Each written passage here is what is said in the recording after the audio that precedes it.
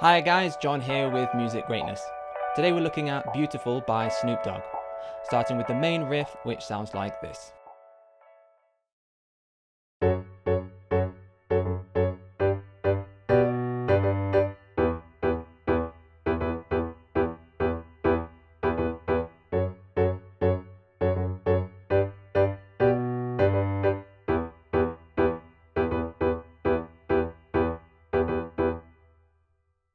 So what you just heard there was the main riff, and that's what's used in the intro, chorus, and outro of this song. So anytime when there's no rapping. First of all, this song is in the key of D major. So that means we have an F sharp and a C sharp. However, we never actually get to playing a D major chord here. Instead, we use three other chords, so let's take a look. First of all, we have F sharp minor. So for the left hand that is F sharp, and then the right hand has F sharp, A and C sharp. So that's F sharp minor in root position, just like the next two chords. Next up we have a G major root position. G, the left hand, and then G, B and D for the right hand. Finally, the only other chord you're going to need to learn for this song is E minor. So that's E for the left hand, E, G and B for the right hand. Now this song is very repetitive, so once you've got the rhythm in which we play these chords, you'll pretty much have the whole thing. I'm going to show you it with my left hand first of all, and I'm going to subdivide every beat into 16th notes. So that'll be 1E and a 2E and a 3E and a 4E and a. So the left hand has first of all 1E and a 2E and a 3. So let's break that down. First of all, we play on the third 16th note of the first beat, 1E and a. Next, we play on the second 16th note of the second beat, so 2E and a.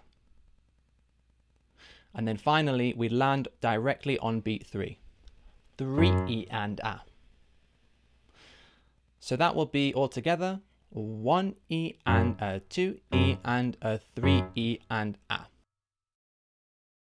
To finish off that bar, we have 4E and a. So that's on beat 4, and then on the second 16th note of beat 4, and on the fourth 16th note.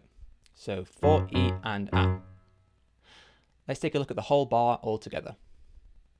1E and a 2E and a 3E and a 4E and a.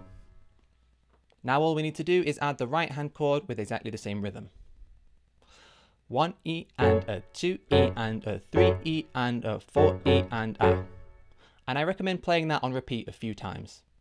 1E and a 2E and a 3E and a 4E and a. 1, 2, 3, 4.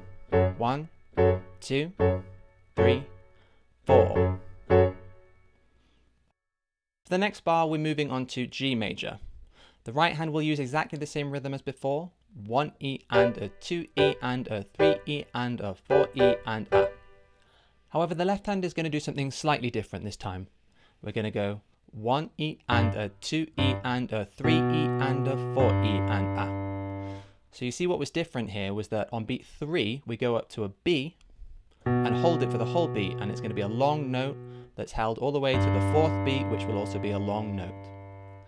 So altogether 1E and a 2E and a 3E and a 4E and a. So that's the only slight rhythmic variation.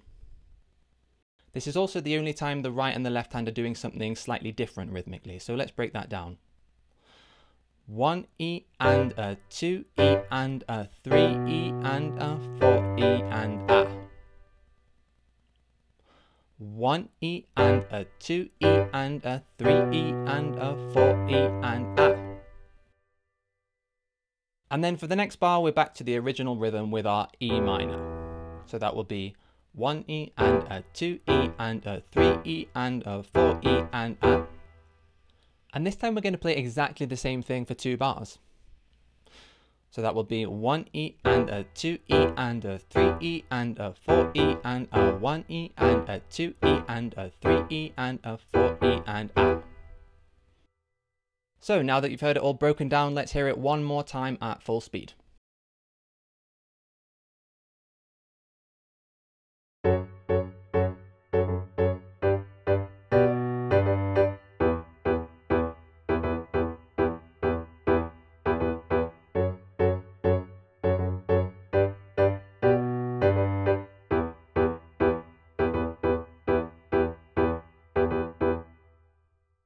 Alright guys, so that is all for the first part of this tutorial. If you'd like to check out the rest of the song, please head over to musicgreatness.com, where we'll be looking at the verse, which is all the parts where Snoop Dogg is rapping.